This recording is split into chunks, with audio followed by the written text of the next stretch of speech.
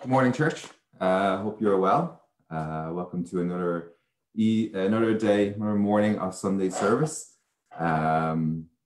Before we start, we kind of want a bit of communications with each other. I know we can't see each other, but if you have people around you, give them an air high five, or they can give them the nod of approval. That if you're on your own, you can just high five yourself. You know, the whole awkward one.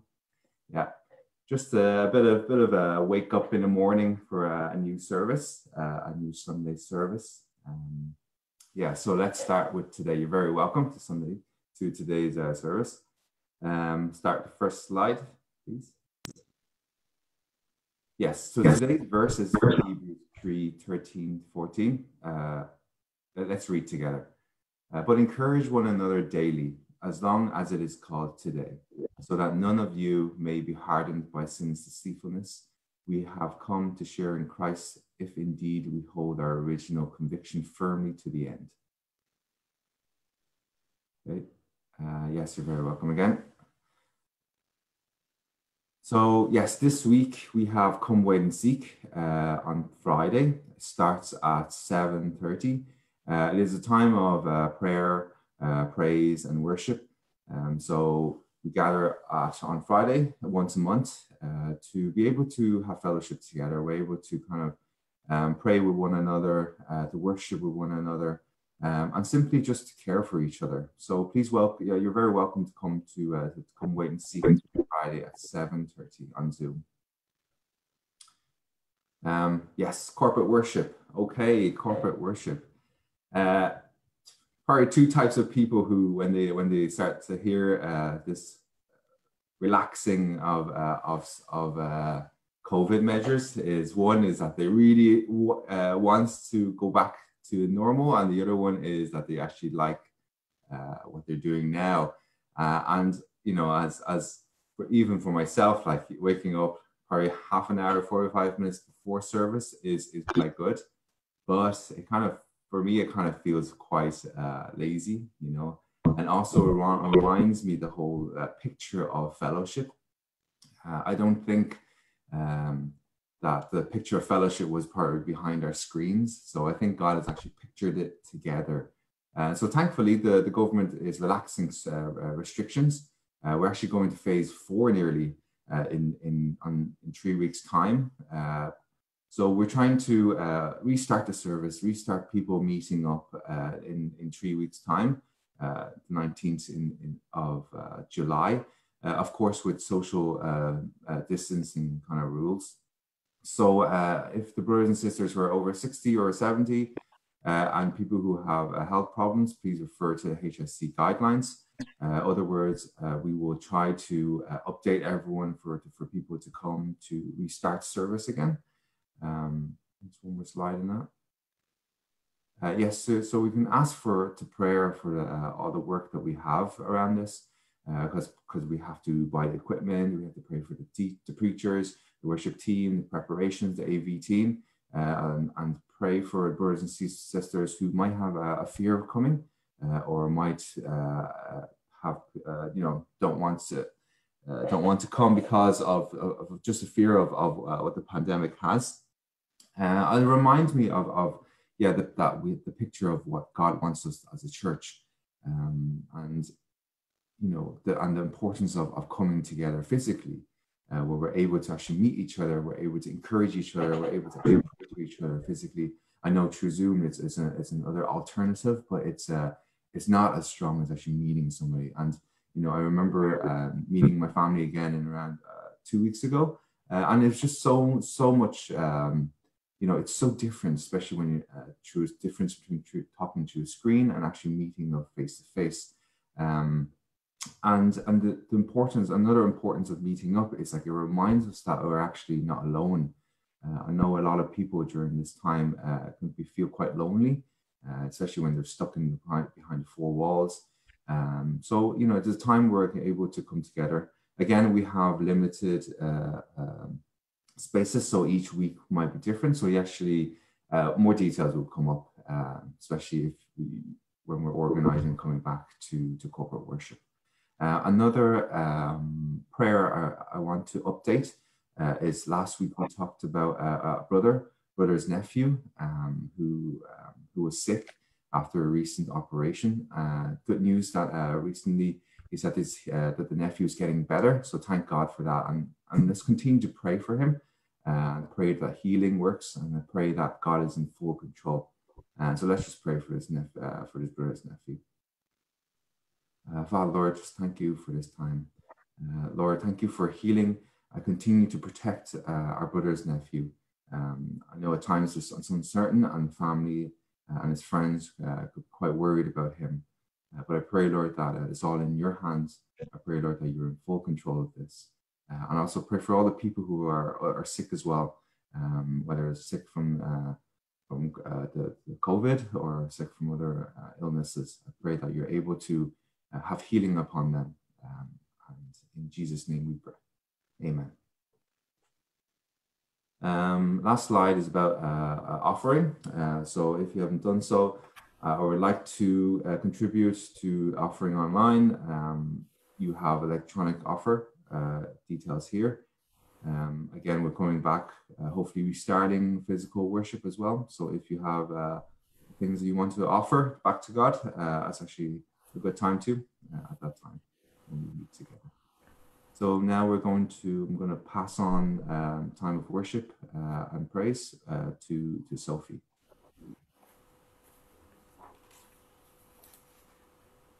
Good morning.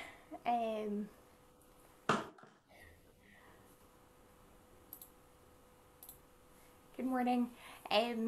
Yeah, just welcome to Sunday service. Sorry, I got a bit more awkward to move every day. I just really wanted to read the beginning of Hebrews. I guess the inspiration I got last week from Sam's sermon was to start reading Hebrews, and I had just finished up the Old Testament, and I wanted to kind of, I know Hebrews really explores how the New Testament and the Old Testament tie together, and so this morning I just opened this and just started reading, and I just want to read it to you because it's really just so enjoyable to read and such a blessing. So it's the beginning of Hebrews. You can turn to it in your Bible if you want, or you can just listen. So it says, long ago, at many times and in many ways, God spoke to our fathers by the prophets, but in these last days he has spoken to us by his Son, whom he appointed the heir of all things, through whom also he created the whole world. He is the radiance of the glory of God and the exact imprint of his nature, and he upholds the universe by the word of his power.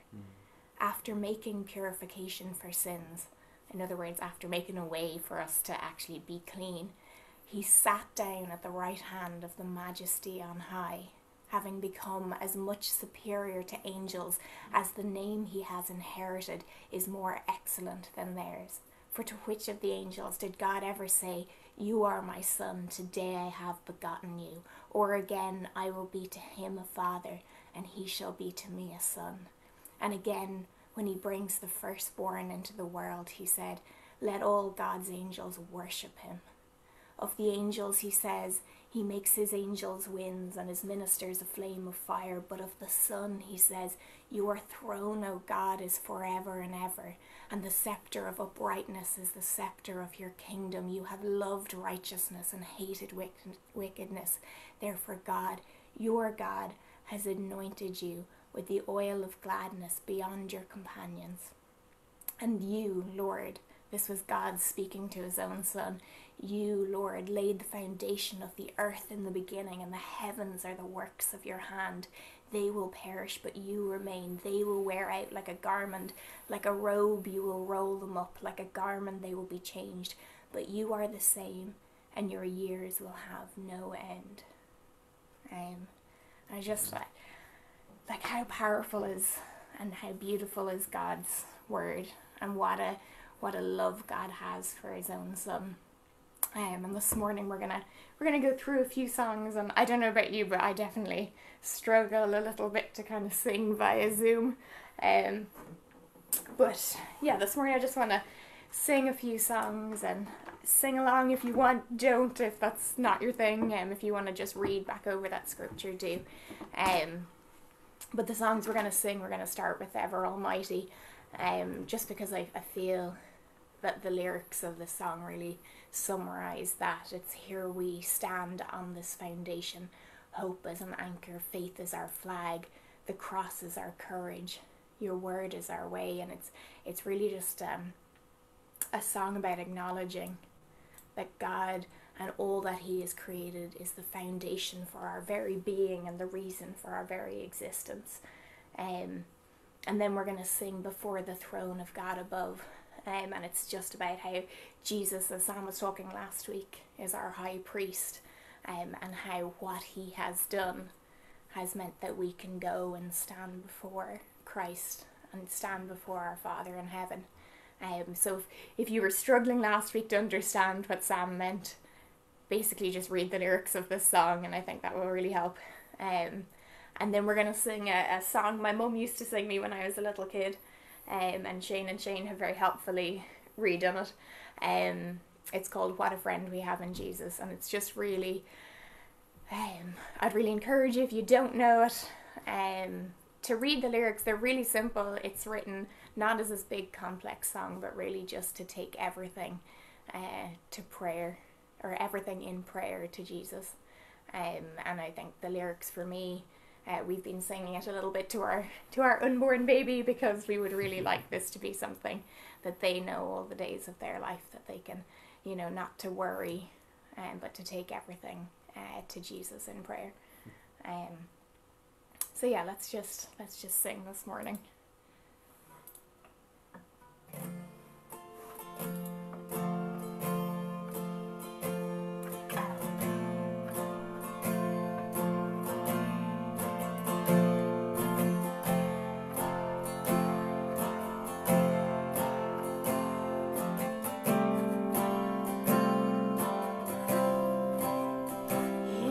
Stand on this foundation, hope is an anchor, faith is our flag, the cross is our courage, your word is our way, and through wars and rumors of wars, still you are sovereign. Still you are Lord, above the confusion. Your covenant stands, for you have not for a moment abandoned your promise to save, and you will not for a moment withdraw your hand, for our God is ever almighty to save. Yes, our God is ever almighty always. Here and now, stone upon stone, the house you are building, a people your own, your kingdom unshaken, your church is alive. Now is one with hearts all aflame, all our devotion is to your great name, exalted forever. Lord Jesus, you reign, and we will not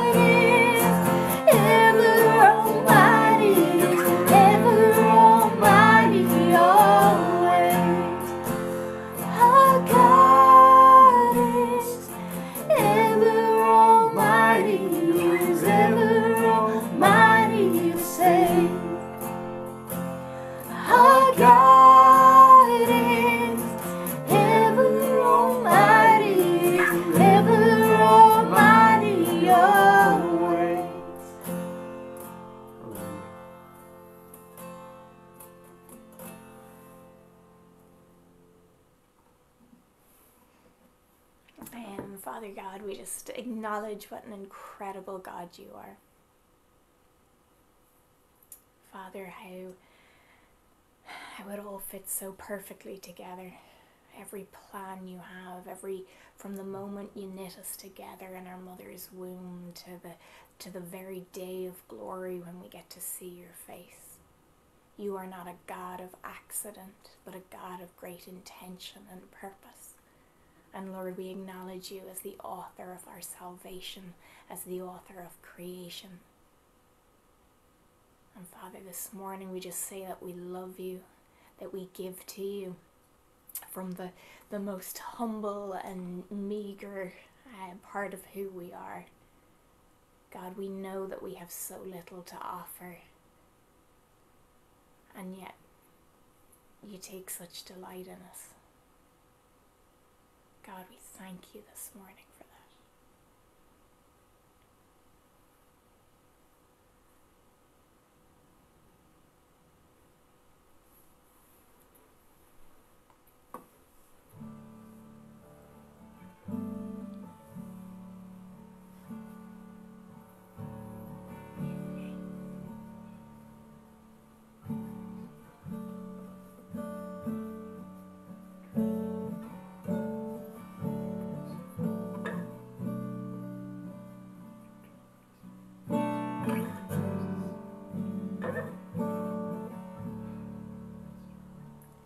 Before the throne of God above,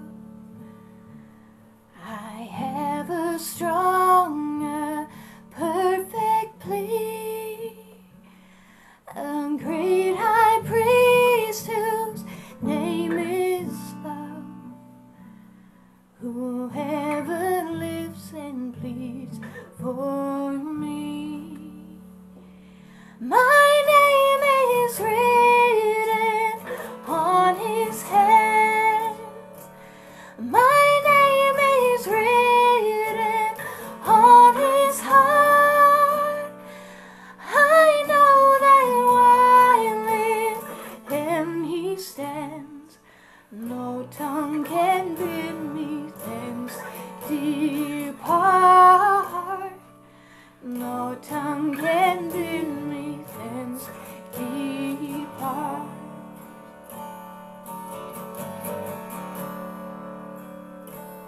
When Satan tempts me to despair and tells me of the guilt within, upward I look and see him there, who made an end to all my sin.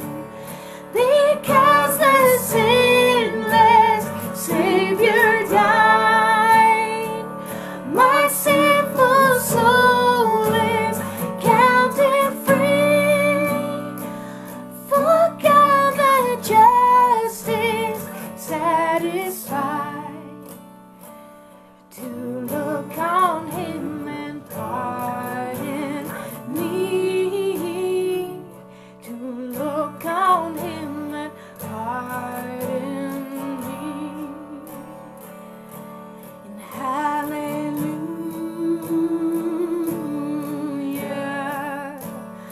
hallelujah,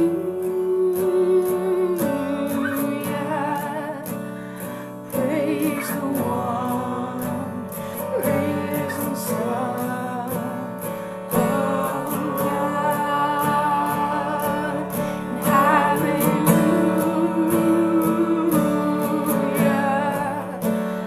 hallelujah,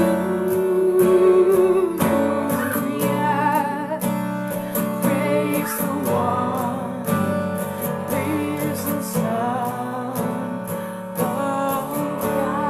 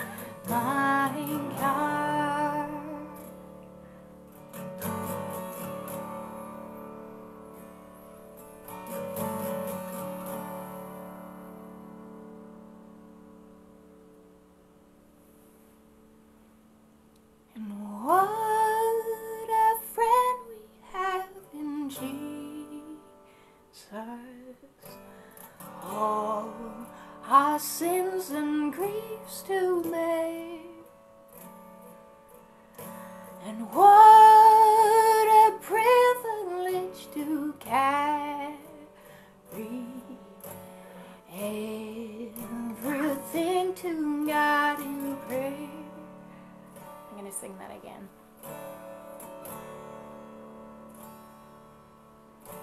And what a friend we have in Jesus. All our sins and griefs to bear. And what a privilege to carry everything to God in prayer. And oh, what peace we often forfeit.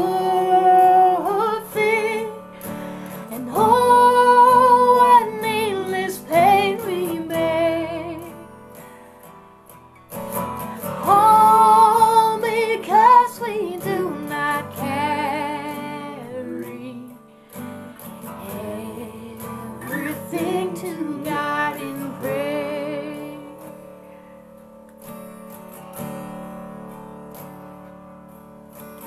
Have we trials and temptations? Is there trouble anywhere? Oh, we should never be discouraged. Take it to the Lord in prayer. And can we find a friend so faithful who will all our sorrow share? And Jesus knows our every weakness. Take it to the Lord in precious Jesus, Lord and friend.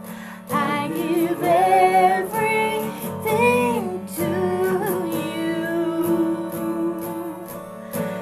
Shelter, shepherd, Savior, King, we give everything to you. Are we weak and heavy laden? Covered with the load of care. Precious Savior, still our refuge.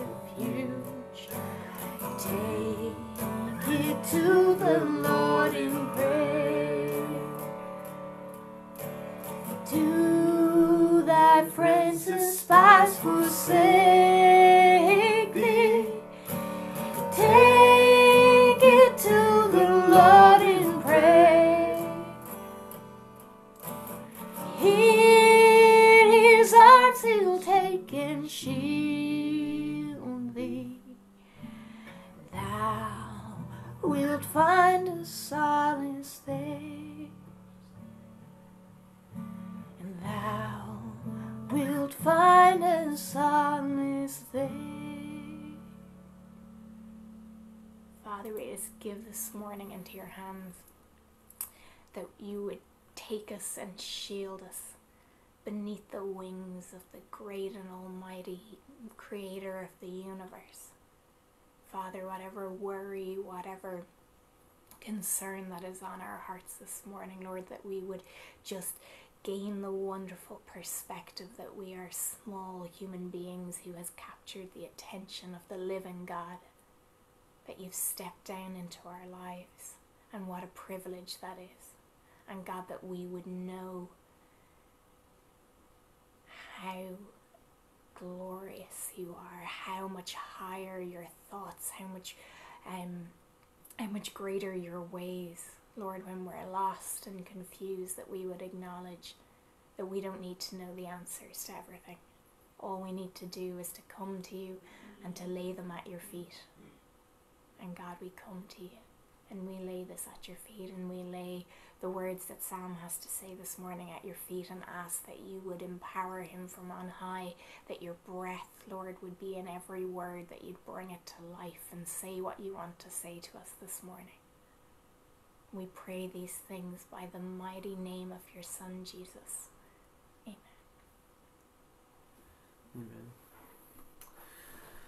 Amen. Good morning, everybody. Really lovely to be with you today. Can I just encourage you, as I've been doing like last week and then the week before, a couple of weeks ago, just to say good morning and hello to each other, and maybe to encourage one another. So can I just encourage you, as always, whether you be on Facebook, you're in Zoom, you're watching on your phone, to send a message to someone, to say good morning, to say, I would encourage you to say this morning that God loves you, and I encourage you to send it to a person so that they would know, at least this morning, two things. That one, that God loves them, and two, that you're compelled by that love that God has for them, so convinced by it that you want them to know it and feel it. So I just encourage you, wherever you are, to take a moment to say hi. Do say hi in the Zoom room where I am, but say hi on Facebook as well. Just good morning to each other, and we're getting really close to sorry, Sophie just said hello to our baby and it's distracted me, but it's lovely. But we're drawing much closer to that point where we're going to get to gather together in small groups first, but in bigger and bigger groups, and yeah, it's going to be lovely. So I hope you've taken some time to say hello to each other and just welcome each other. This morning, even before the service started, been asking God and praying in desperation, God, for words to speak today and what it is He wants to say. And He kind of put the thought in my mind, and I kind of saw it throughout this morning, that the service this morning, this whole Sunday morning thing that we do, every part of it, from that time of reflection at the beginning, to Kev opening, and we call it sharing the service, but what he's really doing, he's calling us into an attitude and a place of worship where our hearts are worshipping God. And even the announcements, we're so used to like announcements in kind of just a typical sense where they're just about informing you, but they're not. I thought, even as Kev was sharing about that we're going to be gathering together soon, how Kev led us in prayer for our dear brother's nephew, in both celebratory praise and just continual prayer, how he's reminded us about offering and giving, and then all the lyrics of the songs that Sophie has led us through. All of these they're speaking of what God's doing. God is a faithful God. God is a God who draws us together. God heals. Just in the chorus of that last song that Sophie sang, precious Jesus, Lord, friend, we give everything to you, shelter, shepherd, Saviour, King. And I really felt that actually as we sang that chorus, that part that was really for one or two of you out there, for you to know that Jesus is Lord, that He is friend, that He is shelter, that He is shepherd, and that He is Saviour, King. All these things. And so at any point throughout the morning that you hear God speaking to you through the words that are being shared, I encourage you just to pray, to speak to your Father. It's more important that you listen to Him than you listen to me or to anyone else this morning. So that's really it. I'm going to start this morning with, I just need to give you 2 seconds so I can set this up, because just got to do the thing with the stuff. Okay.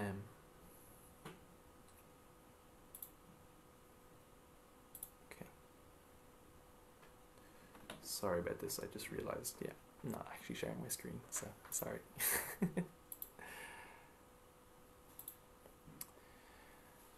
Start by sharing the scripture. So, as the Holy Spirit says, today, if you hear His voice, do not harden your hearts. 3 times If you read the letter of Hebrews, 3 times the author uses these words, urging people to respond to God. If you're not yet following Jesus, embracing him as your Savior, you still have the most important decision in your life to make. That's how I want to start this morning. For you, these words mean, what they are saying to you today is, do not wait to make a decision. Make it while you can, because you do not know when your heart, which today is here listening, is willing to listen to God, is willing to just come and hear what he has to say. Today that's true, but tomorrow it may not. This is saying, don't wait to make that decision. Make it while you can. Do not harden your heart. If you've already made that decision and you realize as well that every day you need to make that decision to hear his voice, and as like these were the words, that would be the case for many people hearing these words being written to them, that if you've already made this decision to enjoy the love and the fathering of God, for you these words mean, listen to his voice today. Seek it out. Study his words. Obey him today, today, today. And do not put it off until tomorrow. Do not harden your hearts.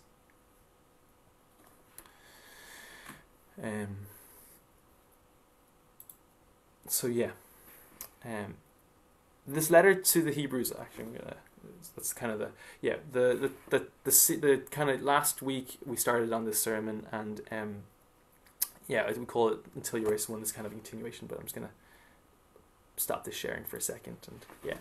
And the letter to the Hebrews, in my eyes, is a sermon to a church with one purpose in mind: to give courage to its recipients, to the hearers who would have heard it being read out in the first century, to persevere in their new way of life, in their new way of life as believers, people who would accept Jesus as their Messiah, who would say, yes, we are going to live this new way that he taught his disciples, that the apostles would then go on to teach everyone else.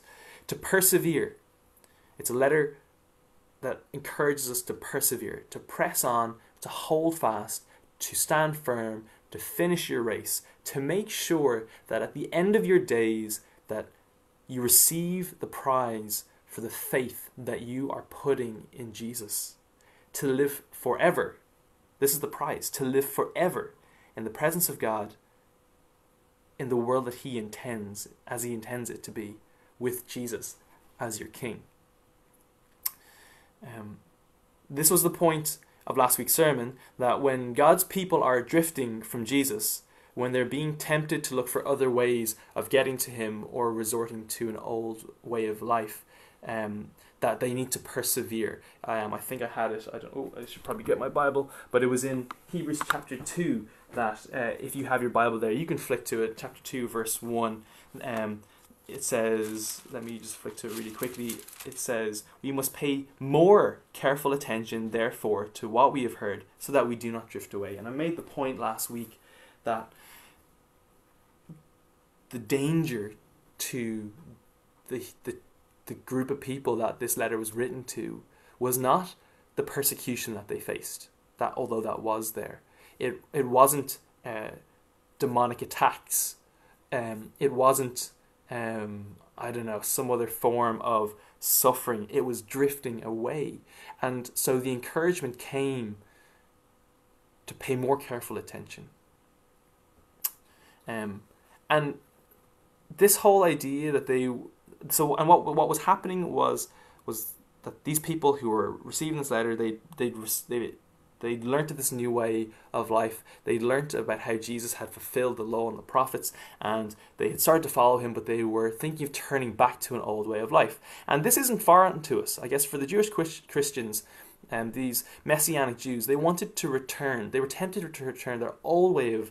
And their old ways were about old ways of being justified, being made right before God. But for us, and so this is why it's not foreign for us, we are tempted, I am tempted regularly to turn to anyone and anything else other than God, other than Jesus, that tells us, you're grand, you're fine. What's wrong? There's nothing wrong with you. You're exactly the way you're meant to be.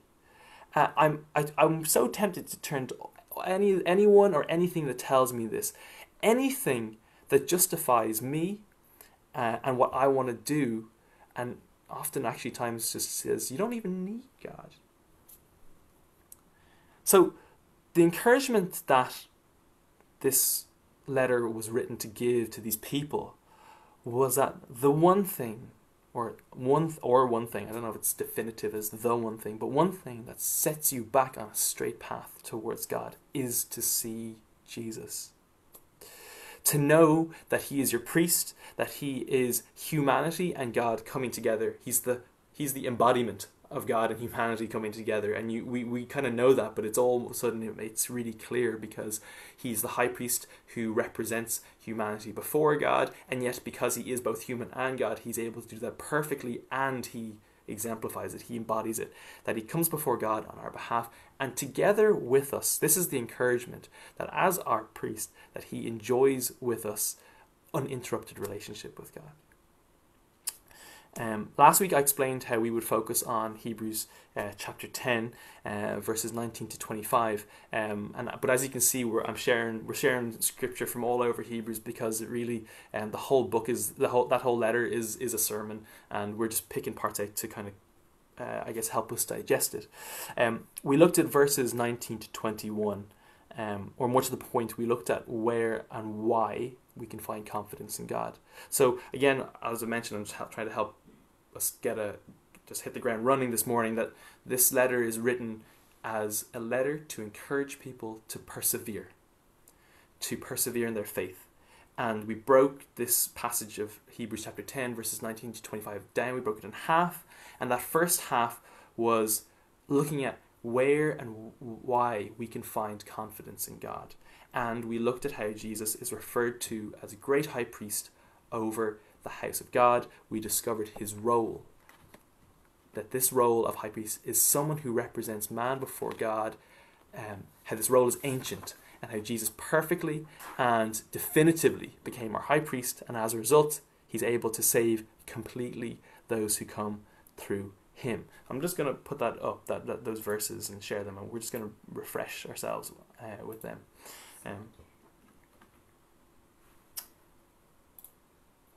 So, there it is. Verse 19 to 21. This is where we were last week. Therefore, brothers and sisters, since we have confidence to enter the most holy place by the blood of Jesus, by a new and living way opened for us through the curtain that is his body, and since we have a great priest over the house of God. So, that's what we looked at. And look at that in verse 19. Since we have confidence to enter the most holy place, and I shared it a couple of months ago, that the most holy place is where God, that's a description of where God is. So we have confidence to enter that place, to be there, because of the blood of Jesus, and you can see it there for yourself. This week we're going to look at the rest of the passage, verses 22 to 25, and see how it completes this call to persevere. Tim Mackey, one of the founders of the Bible Project, who a lot of you guys know, he describes this passage, Hebrews chapter 10, verses 19 to 25, as the hinge. If you can imagine it, he uses the analogy of a big revolving door. You've all been in one of those big revolving doors that they're huge and you just have to jump in at the right time. But how chapters 5 to 10 of Hebrews is all this explanation, all of this rich unpacking of these things in the Old Testament that a Jew at this time would have known. Prophets, angels, priests, sacrifices. How at this point in the letter, the author then says, therefore, having looked at all these things, therefore, we have confidence to be with God. And this is the hinge verse, because now we're going to go from okay, we've established, and or for, if you're like me, you're beginning to understand why you have confidence, such a strong confidence. And as the letter pivots, it now looks at response. So we're just going to read through verses 22 to 25 and actually look what it says. So let us draw near to God with a sincere heart and with the full assurance that faith brings, having our hearts sprinkled to cleanse us from a guilty conscience, and having our bodies washed with pure water. Let us hold unswervingly to the hope we profess, for he who promised is faithful. And let us consider how we may spur one another on towards love and good deeds, not giving up meeting together as some are in the habit of doing, but encouraging one another all the more as you see the day approaching. So we want to look this morning at how verses 22 to 25, how it completes this call to persevere. Or I guess, if you read the rest of the letter, it's kind of kick-starting. But we're going to, for the sake of this sermon, we're going to say it's going to complete this message of perseverance for us. It's a little bit easier this week in that this week all we need to do is to meditate over 3 let us statements. As you can see, the first one is that you can see in verse 22 begins with let us, 23 let us, 24 let us, and I know in some translations verse 25 starts with a let us, but I think that this is nicer as a 3-point sermon than a 4-point sermon. So, and also this version of the of scriptures, which is the ESV, just it actually connects 24 and 25 together, which it makes sense that they do. But just before we get onto that whole let us, I just want to. I kind of noticed this just this morning as I was kind of cramming. We're not cramming, but really just asking God for the words to say today. This section ends with the words, encouraging one another, and all the more as you see the day approaching. I just want to, the day that the author is talking about, he's referring to the Day of Atonement. Now, jump back to last week, and of course everybody here remembers the Day of Atonement, because I talked about it last week, and you all pay so much attention and retain all the information that you get. Yeah, right. But just as a reminder, the Day of Atonement is that day, that one day of the year, where the high priest goes into the temple, takes off his priestly garments, and he stands before God as in his normal priestly garments. He comes and makes a sacrifice for himself, and then he enters into not only the inner temple, but the Holy of Holies, that most holy place that we talked about in verse 19, and then he makes a sacrifice for all the sins of the nation of Israel. And so, I also mentioned last week how the things that we see, one of the amazing things that we find is that lots of people message me about how that whole imagery of origami helps them really capture this idea that the things that we see in the Old Testament come to fulfillment in Jesus. And so we can see the things in the Old Testament, they're like, if I was to try to, somebody who's never tasted an avocado, how would you go about explain to them an avocado? You would begin to describe the different parts of it, the skin, the texture, the form of it, that it's rough on the outside. You describe the parts of it, but then when you actually see the avocado, you go like, oh, it all makes sense, I get it.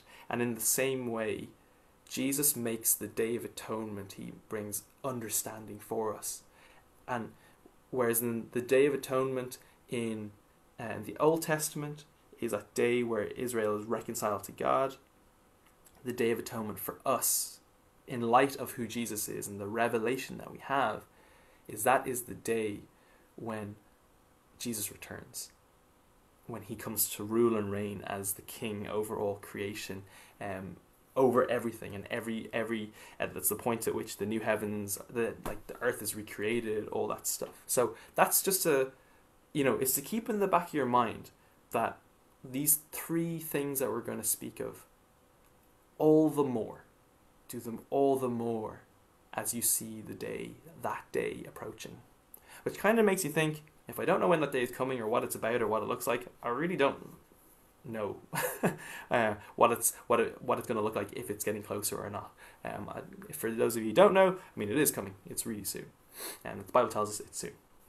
Okay, so we're going to start to unpack these three let us statements one at a time. And I'm tempted to kind of give a catchy way of remembering it, but I kind of really reluctant to do that because I feel like it anyway, I'm going to give it to you anyway, kind of 3 words that will help you maybe remember what we're talking about this morning, but they don't do the scripture justice. They don't really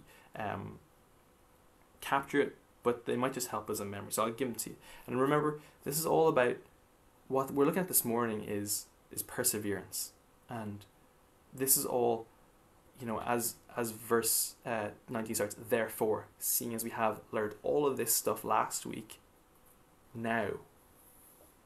And those 3 words are identity, certainty, and community. And 3 parts of perseverance that we can work. Again, just words, let them be like just little hooks in your memory that'll help you remember or expand. But really, we want to look at the scripture and see what they say. So the first one we're going to look at is in verse 22. There we go. And this is identity. Let us draw near to God with a sincere heart and with a full assurance that faith brings, having our hearts sprinkled to cleanse us from a guilty conscience, and having our bodies washed with pure water.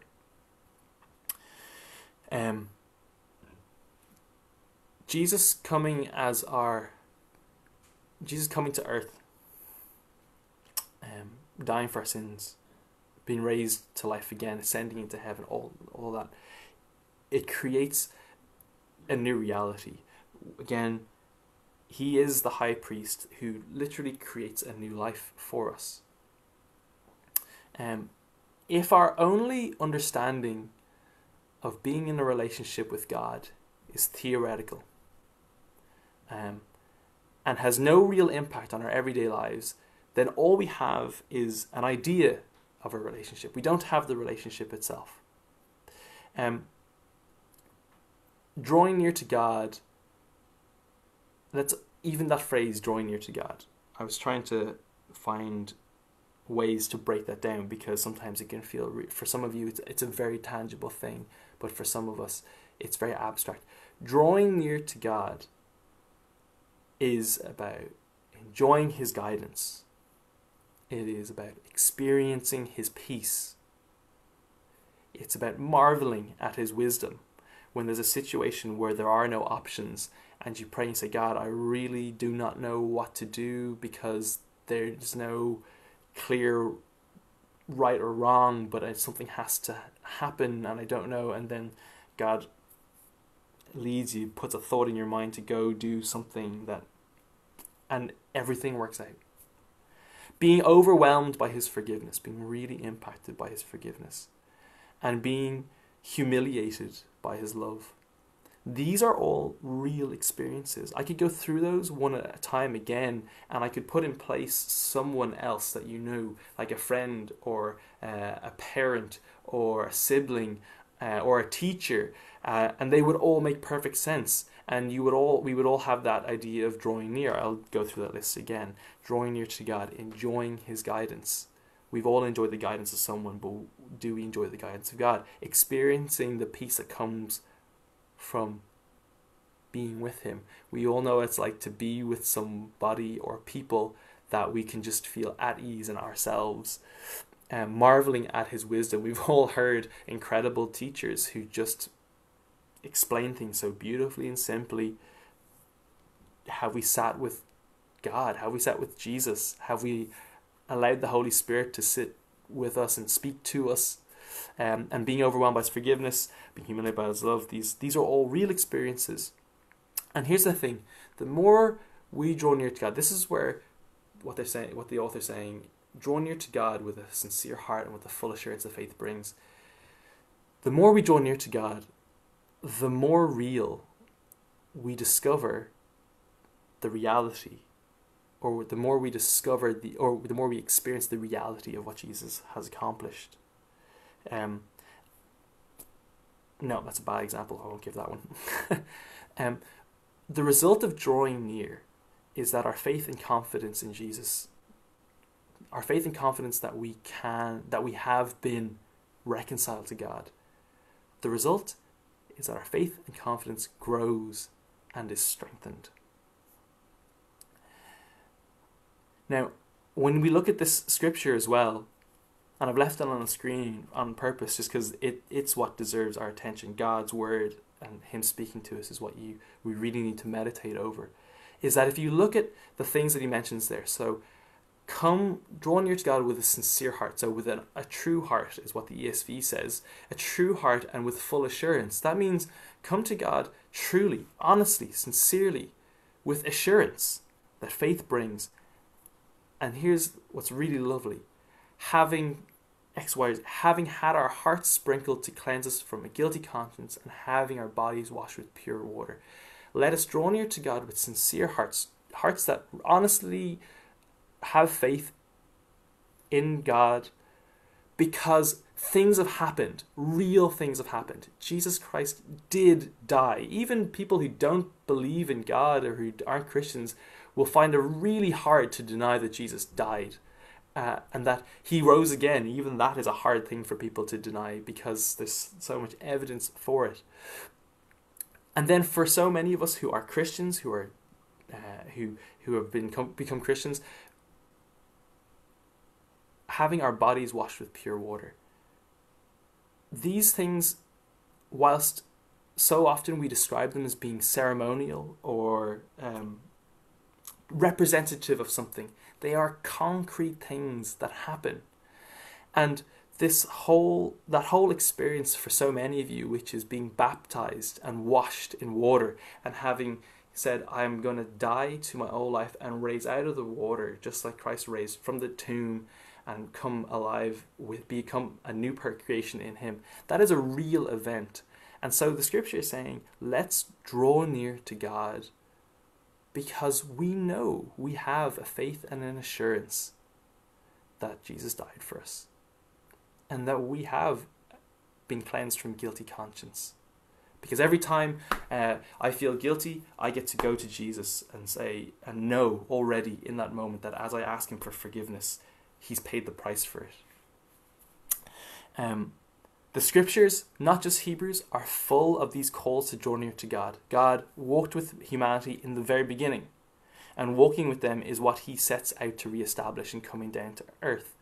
I was reminded as I was meditating and reflecting on this passage of scripture how a brother of ours, many of you know him, has just been really impacted by has just seen how Jesus is really his Lord and Savior, and was sharing about how God is so holy. How can we go to him? And we've had lots of conversations since then, but I just share with you a passage in Exodus 19, because I told that brother that because of Jesus we can come before him, because Jesus gives us his righteousness. And I was sharing with this brother all these different things, but this morning as I was looking for, I was just exploring this whole idea of drawing near, and I was saying, God, where else do you say it in your word that we can draw near? And one of them is in Exodus 19. I thought this was really incredible. Bear with me, stick with me. We're going to go on I'm going to knit some things together for us. It's that in Exodus 19, Exodus chapter 19, verses 20 to 24, this is where God is meeting his people who've come out of Egypt, and they're at Mount Sinai. And an incredible thing happens. Moses is called to go up to meet with God. And again, we're talking about persevering by drawing near. And in Exodus 19, you'll read that only the priests were allowed to come near to God. Now, this is incredible. So, because this is still true. Actually, only priests can draw near to God. Even today, even with Jesus, I believe that only priests can draw near to God. Sophie's looking at me going, sounds kind of weird. She's not looking at me because of that. But no, that only priests can come near to God. But we read in, so we see, last week we saw how Jesus is our high priest. He's created a new order. But here's the thing, we talk about that those who become Christians, those who follow Jesus, who become disciples of Jesus, they are following after his priesthood. This is incredible. Like our motto verse for this year is in 1 Peter, and it says, "For you are a priesthood." You're like those who have salvation in Jesus are priests. So yes, we can draw near to God, because not only has Jesus made a way, but Jesus has called us to become priests under him, and to draw near to God.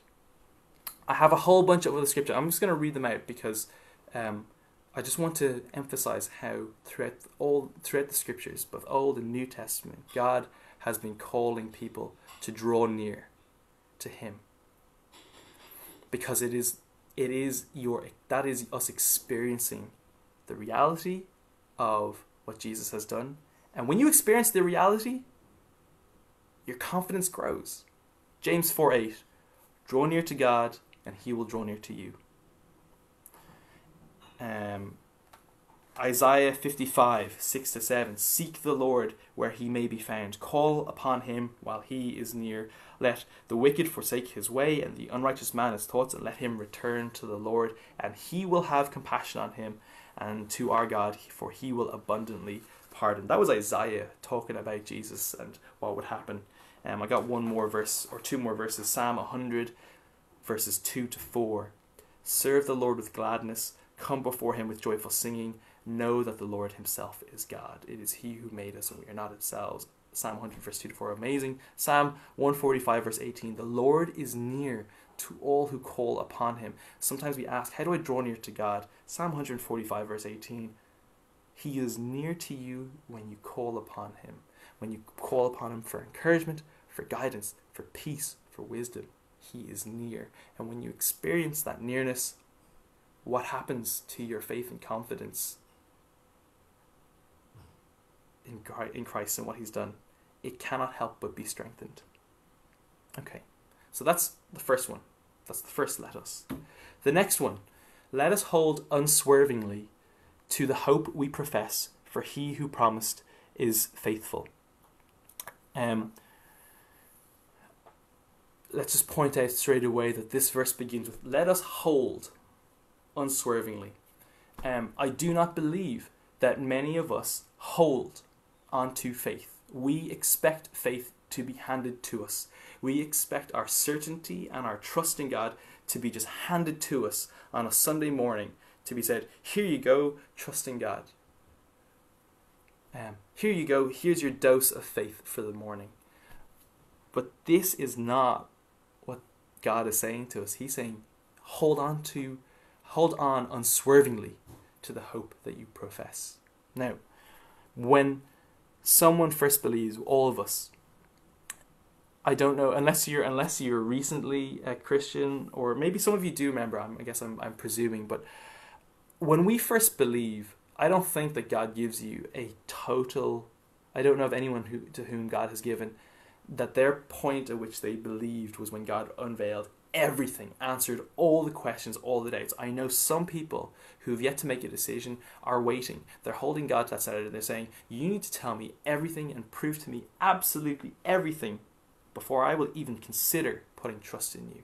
But that's never going to work, because God is so big. His thoughts are greater than our thoughts. His ways are higher than our ways. He spent 2,000 years explaining things like how we could draw near to him. He took 2,000 years, or I don't know how many years the Old Testament spans, but that's how long it took to even begin to explain it, because of the nuance and the intricacy and how beautiful it all was, or it all is. So God gives us enough hope, he gives us enough to know so that we can hope and believe. But this is the incredible thing, he does not stop there. Verse 23 is saying, hold on unswervingly to the hope you profess. When you're young and you first become a Christian, your hope is exactly what you need to begin putting your trust and your faith in God, to putting your hope and your faith in Jesus, and to trusting him. But there is so much more. And the verse finishes, for he who promised, who's that? God. He is faithful. Where do you learn that he's faithful?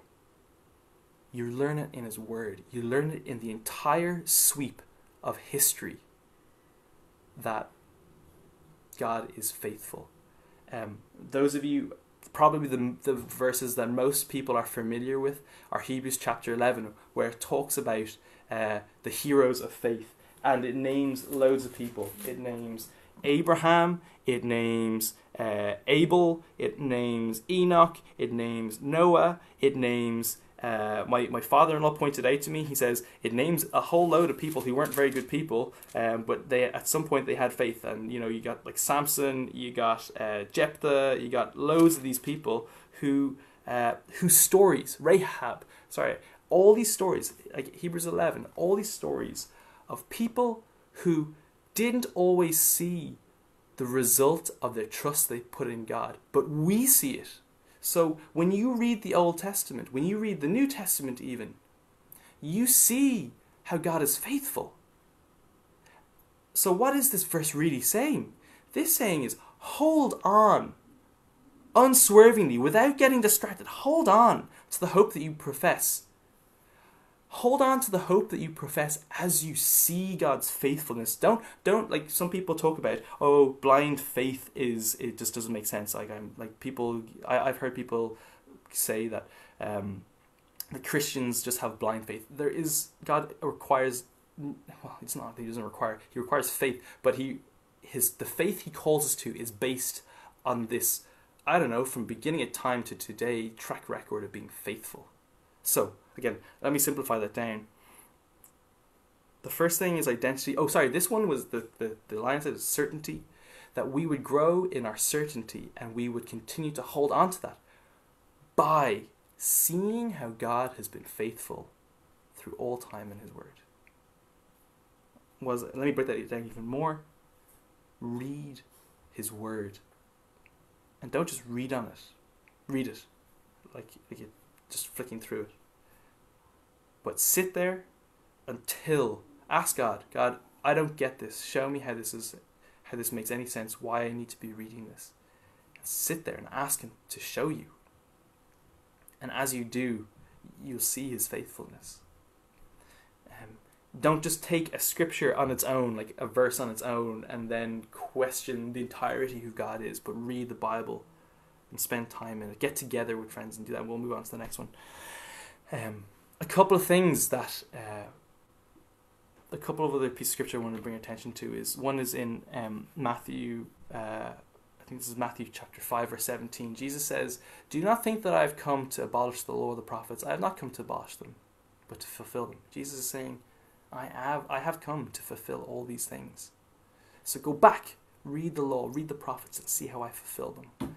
In John 19:28, this is Jesus fulfilling, I think it's a passage in Psalms. This is when Jesus is on the cross. He says, so John 19 verse 28, later knowing that everything had been finished, and so that scripture would be fulfilled. What scripture? It's everything that had come before Jesus. He said, so that everything would be fulfilled. Jesus said 3 words in order to fulfill these things. That he was thirsty. I mean, do you not want to go and find out where it says that? And just sit for a moment. And for those who would have heard the psalm, and just sit with them and pretend that you're them. Be like, what? Why? Why does any of this make sense? This is referring to that. Anyway, you can look into it yourself. Go look at that up, John 19 verse 28, and see what scripture Jesus was fulfilling.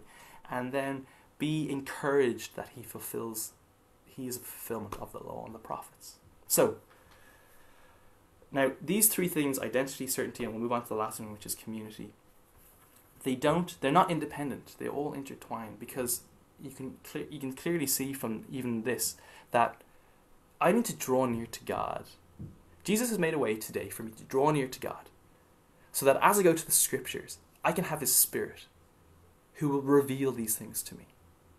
If I don't first draw near to God, or if I'm not drawing near to God as I come to read the scriptures so I can find a hope to talk about, to hold on to, I'm going to get nowhere. So I draw near to God.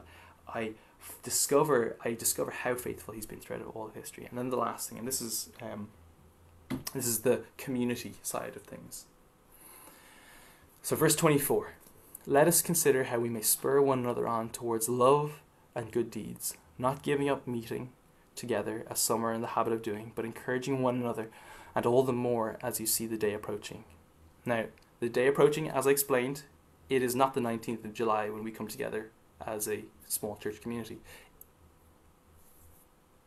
It's a much bigger thing. It's when Jesus returns as King, separates. Anyway, lots of stuff. Won't get into that today. Verse 24. No Christian is called to live on their own. That's the first thing I say about this. The second thing I say about this is that this has really challenged me in my understanding of fellowship. It's a word that so many of us in our congregation we talk about. We talk about it it's talked about in other congregations. We talk about fellowship. That it's something that we really want. We all know kind of what it's like. We all taste it, but somehow we just can't get enough of it, and it doesn't seem to happen when we want it to happen. This is really challenging to me, and I'm not saying that this defines fellowship, because it doesn't, but it gives me an insight into what this gathering is to look like. Let us consider how we may spur one another on towards love and good deeds, not giving up meeting together as some are in the habit of doing, but encouraging one another. What I see here, and what I believe God encourages us to do, is to intentionally meet, which many of you do with care groups, intentionally meet with the purpose of spurring one another on towards love and good deeds.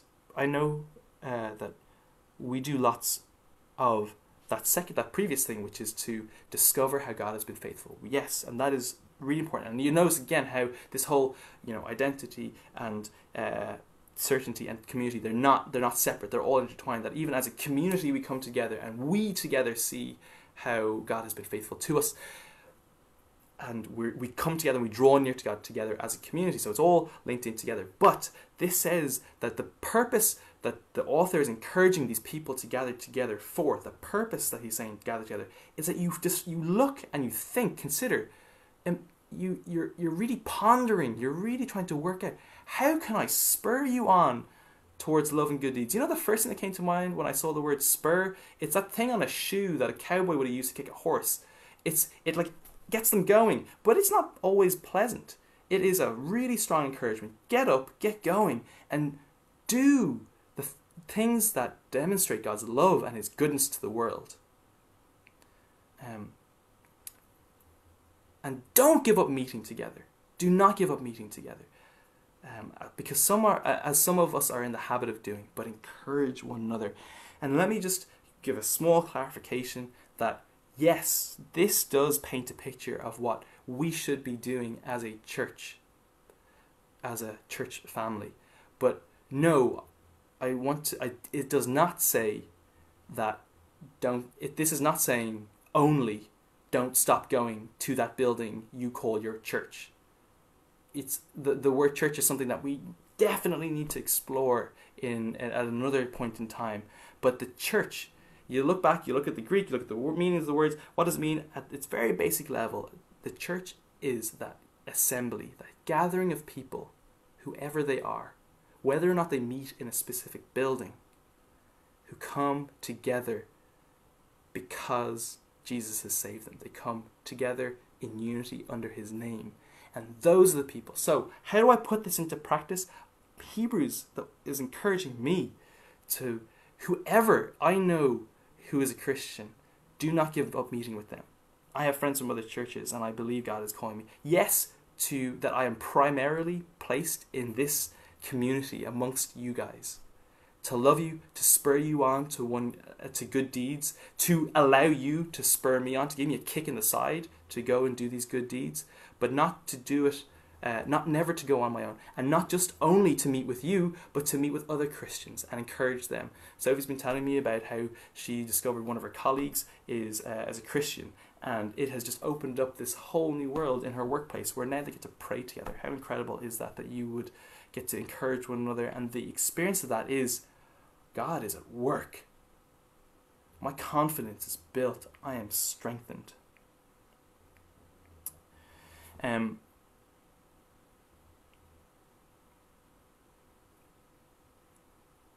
Many of you drew attention to how that little lion that I had in the corner of my presentation was like this, it's a really good reminder. So I decided I'd try and throw in another one.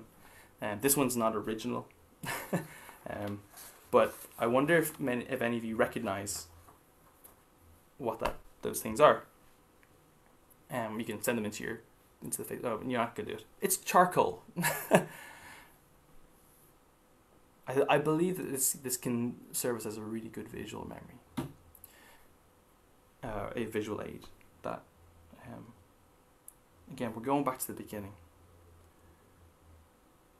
These verses, Hebrews 10:19-25, persevere in your faith, because you know Jesus Christ has died for you, and He is your priest who forever intercedes for those who draw near to God through Him. So important. Draw near to God, not just draw near to God through some other way, but draw near to God through Jesus Christ. He forever intercedes for them. That is the basis of why there's any confidence that we can have in Jesus, and what will help us continue on. But our response to that fact will help us to persevere. It's not telling us that our perseverance depends on these things. Our perseverance depends on Jesus. But our response, the natural response, will continue to encourage us towards Jesus. And what's this picture of a charcoal fire got to do with any of it? I imagine that you see these lumps of coal. They are what they are. They have this potential, but until they are lit, until they have been set on fire, they're not really doing what they're meant to be doing. They're just dead. You've heard the term live coals. But as soon as you light a coal and you let it burn, and actually charcoal is fascinating because it's not like wood. It doesn't just go on fire straight away. You have to keep it hot.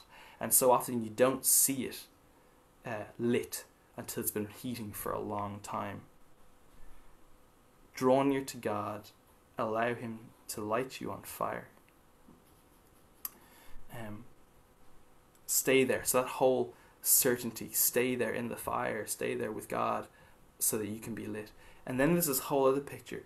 If anyone has ever done a barbecue or lit a fire, you know that if you take out one of the fire itself is so much hotter than everything else. It's way hotter. If you take out one log, the log, as soon as you take it out of the fire, will start to cool down. And that's this wonderful picture of community. That, I guess the picture is this. We are called to be together. We are called to find our identity in Christ. We're called to, God says that we will persevere when we stay in that place, and that when we stay in this community, continue. What does we get this one piece of charcoal and it's hot, but you put the whole lot together and they burn hotter. They can do so much more. We also realize that the charcoal is not meant to be on its own. It's meant to be part of this fire, this furnace. And there's the warning as well, that if you were to take one piece of charcoal out, the rest of the fire would burn bright. But that piece that falls out, it might glow for a while, but unless it's put back into that fire, into that community, it'll never burn as it's meant to. So it's just a small, illustration to encourage us. Again, God's calling us to persevere. I'm going to just end it here. Actually, normally we have a song to end with, but yeah, we'll just end it with that.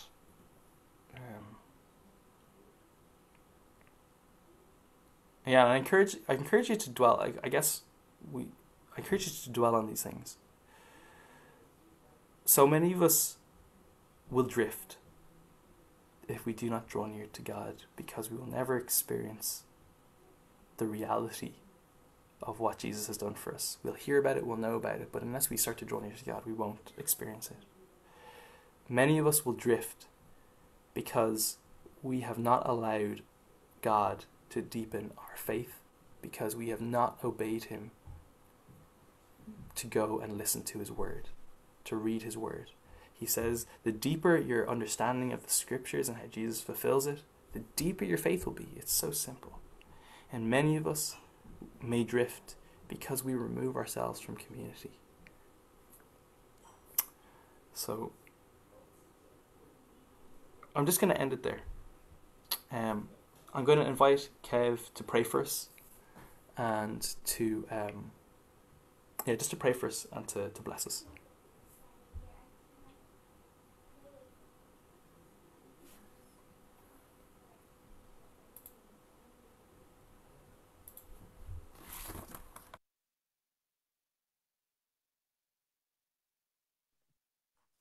Yeah, let's pray.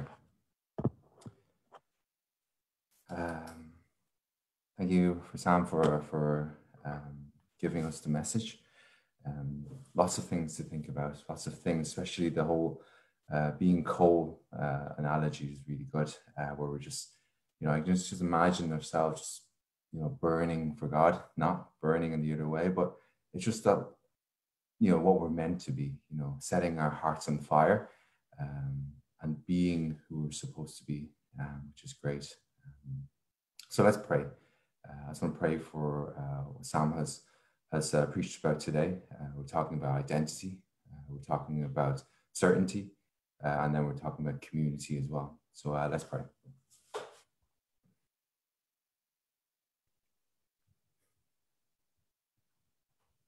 Father, Lord, I just want to thank you for this time. Thank you for this amazing relationship that you have, Father, that you're called us to draw near to you, Lord. It's so wonderful that we're able to have this, that we're able to actually come to you, Father. That when you see us, you see the seal of Christ in our hearts. And then you welcome us because of our great high priest, Jesus Christ.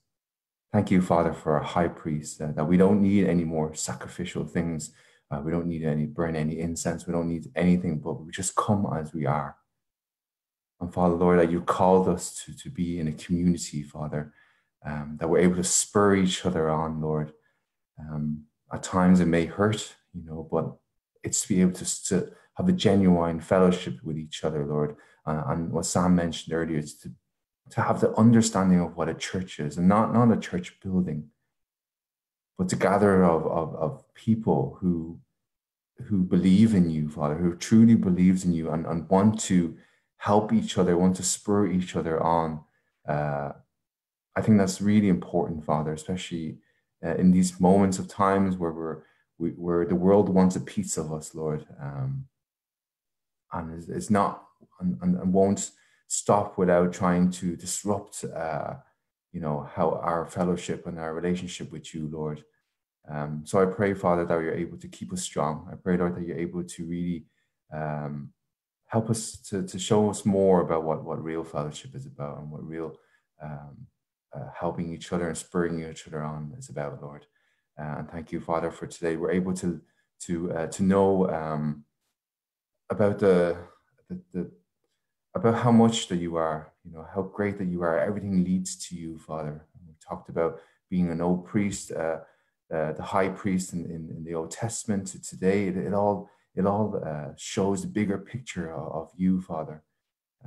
So just thank you for that. Thank you for giving us this day in Jesus' name. Right, amen. So before we end, we're going to finish with a blessing. So if everyone can just raise their hands and receive God's blessing. May the grace of God, may the grace of the Lord Jesus Christ, and the love of God and the fellowship of the Holy Spirit be with you today, tomorrow, and forever, ever. Amen. That's the end of today's Sunday service, guys. We have our usual Zoom fellowship. If people are on Facebook and wants to come in, it's 320-320-3210. For now, we just go and grab a cup of coffee and we can meet up in around 5-10 minutes later. So thank you very much for this time. In Jesus' name.